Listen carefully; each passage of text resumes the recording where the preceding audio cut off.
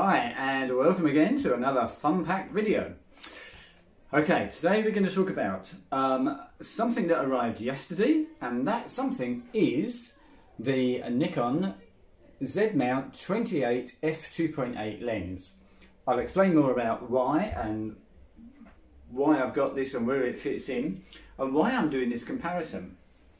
And the comparison is with my Nikon 24 f2.8d lens. Now that obviously needs to go on the D780. It hasn't got a focus motor, so I can't put it on the Z5. So we've got a different camera with this lens, Z5 with that lens. And I'm really curious to know which of these lenses is better. Are they so similar that there's no really real difference? Because it's going to affect the way that I do my weddings for the rest of the year as to what camera I use to do what. Let me briefly explain a bit of history. I bought the Z5 nearly a year ago actually, having moved back to Nikon from Sony. I used Sony for 2 years, then back to Nikon, as I say, just over a year ago, with the D780. I wanted a camera that I was able to mingle with the guests and just sort of very unobtrusively just get shots and just sort of do this with the camera and get some interesting documentary candid shots of the guests. And I tried out a Fujifilm, a Fuji X100T I think it was, just to see if that idea worked and whether I could do it and whether it suited my style. So I used the Fuji for 2 weddings. I have to say, I love the Fuji, but wasn't prepared to change to Fuji from Nikon, having just changed from Sony to Nikon. So that proved the point. A small, quiet, unobtrusive camera did allow me to get some great shots. More so than using a DSLR with probably a 24-70 lens on, or something that's quite a lot bigger than this little 24mm lens. And that was my main reason for getting the Z5. It's small, quieter than a DSLR, and I thought it would do the job that the Fuji had done, and would allow me to get in close and capture some really good candid shots. The problem was there wasn't a lens that was small and really discreet that made this package anything like the size of a Fuji. So for last year I used either the 50 or the 35 on an FTZ adapter, and it was still a bit big. It's quiet, it's less obtrusive than DSLR, but it still wasn't quite the deal that I wanted. So when Nikon announced the 28 and the 40, I believe, at the same time, 2.8 lens, small, very light, then I ordered it. Now here in the UK, I think it was about November, December, I pre-ordered it. It was on back order. It became available in the States a day later, but here it's only just arrived, and here we are into February. And I'll be honest, I'd forgotten I had it on pre-order. It wasn't until I got an email saying your order has arrived and it's been dispatched. So this arrived yesterday. So I'm not sure if I'm going to keep this. I've got used to using the 24D lens on the D780. And I switched over about halfway through last year from using the 24-70 to using the 24, because I found that a huge number of my shots with the 24-70, the vast majority, were actually at 24mm. So I had this massive great zoom lens, well, fairly big zoom lens on the D780, but I was only using it at the 24mm setting. So I bought the 24 2.8D lens, popped that on there instead. So my setup for last year, on what I'm kind of expecting to use this year, but that might change, is the 24 on the D780 to get the shots, those wider shots. I really like, having been through 40 or 50 weddings worth of photos and looked at the photos that I really like the 24, 28, the wide angle shots as one type of photo, and then the 50 and a few 85 shots as the more zoomed in shots. And of course the 50 and the 85 are at 1.4 aperture, so we've got a nice blurry background and bokeh and all that kind of thing. The 24 or the 28 is much more a documentary shot, where pretty much all the shot is in focus, obviously. So two different kinds of photos to give the clients, and I find it works really well. So the setup was the 24 lens on there, and then on the Z5, on the FTZ adapter, would be the 58 1.4 or the 85 1.4. And that was my setup for the last 10 or 15 weddings I did last year. If I keep this 28, because I like this lens more than the 24, then that's going to change things. It means the 50 and the 85 are going to have to go on the D780. And you know what? I've actually come to really appreciate the mirrorless camera. I know I shot with Sony for 2 years, but I left Sony and came back to Nikon because I was disillusioned with the whole Sony experience. We won't go into that, but anyway, I wasn't particularly happy. So I was a little bit reluctant to buy this Z5 last year, but I've grown to love it, and it's now really my, I have to say, my main camera. And at some point this year, because it's become my main camera, I might change this for a Z6 II, but for the moment it's staying. And the reason is that when I've got the 58 lens or the 85 lens on, focus is critical. Composition is obviously critical as well. Seeing the photo that you're taking, seeing the light, the exposure is critical. And all of that is a lot easier on a Z5 than it is on the D780. I still love using the D780. I love the optical viewfinder, but I've got to say, mirrorless is slowly taking over my life. So what I'm going to do here, I've been digressing. What I'm going to do here is we can take some shots with this and with the 24. We'll go into Lightroom and we'll compare them. This isn't hugely technical, this isn't particularly scientific.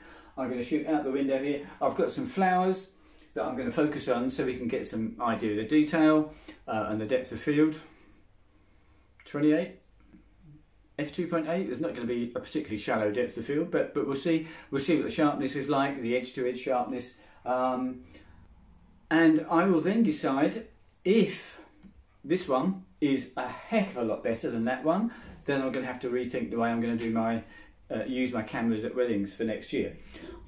I'm almost kind of hoping I can send this back actually, and just stick with the 24 on there. But let's see. Let's do the shots. Hi and welcome to Lightroom then. So, excuse me. We've got the shot from the D780 and the 24 2.8d lens over here, and the Z5 with the 28 2.8 Z mount lens over here. I've adjusted both of these to get them looking exposure wise and shadows and all that as close as possible. And I think you'll agree that they're pretty similar at first glance. Let's have a pixel peep. We'll just get that done and out of the way. As you know from many of my previous videos, I'm not a huge fan of pixel peeping.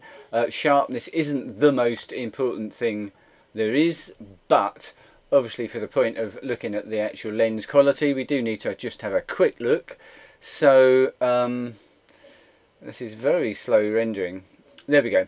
So this is the 24 2.8, the old lens. Certainly we got wonderful sharpness. This flower here, this is perfectly in focus, and even though we're at 2.8, it is only a 24mm lens, so we're not going to have a particularly shallow depth of field, so most of this bunch of flowers should be in focus. I mean, that one there is not perfectly sharp. And some of these petals on the top of this one certainly aren't perfectly sharp. Let's have a look at the Z5. And I can't do side by side, sorry, I don't know why, but Lightroom, if it's on this pane here, it just takes about 3 or 4 minutes before it to render and come into proper view. Even this is taking too long, isn't it? Right, we're there. Okay, without a shadow of a doubt, this is, I won't say sharper, but there's more apparently in focus, even though this is again still at 2.8. Yeah, I of the two shots, of the two lenses, I have to admit the 28 Z lens is, on this test, it wins. So let's go back to the D lens over here. Now, image quality wise, now I know these are two different cameras, but don't forget they've got very, very similar sensors. Their performance and image quality, in the whatever it was 30 something readings I did last year with both cameras, I never noticed any difference between the image quality. I mean, sometimes the white balance would be slightly different or the exposure would be slightly different, but actual quality of the image, it's you can't choose between the two, to be honest. Okay, can I see any difference? I've been looking at this for 5 minutes now, and to be honest guys, I really couldn't tell you which one is better or worse, or I'm kind of, if you put a gun to my head and said choose one, I would, I think, go for the Z5, for the Z lens. There just seems to be, it doesn't lose any character. It's got just the same character as the older D lens. I did do a check whilst I was off camera. Let me just show you that. The Z5 has got lens profiles built in.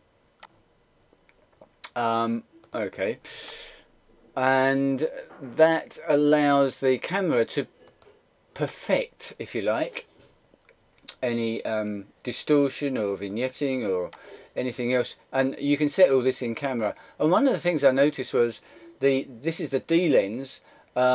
You can see, well, you could do, bear with me, sorry. If I put this straight this straight line excuse me, along the windowsill, which is of course straight, you can see that in the middle there where the flowers are, you've got what equates to about ½ an inch, 15mm or so of distortion. The windowsill looks slightly bent. If we go to the Z photo and do the same thing. Sorry, Lightroom is playing tricks on me. I want the angle. Thank you. Right. If we put that along the edge, this time there is absolutely no distortion whatsoever. So I don't know if it's the lens or whether it's the correction that the camera's doing, but whatever, it's doing a great job of getting rid of any distortion. And the fact that also in camera there's vignetting, and I'm just going to look actually at my Z5 just to remind myself what we can correct in camera. So we can control the vignette, the diffraction, the distortion and the flicker, all available in camera with the Z5 with this lens on.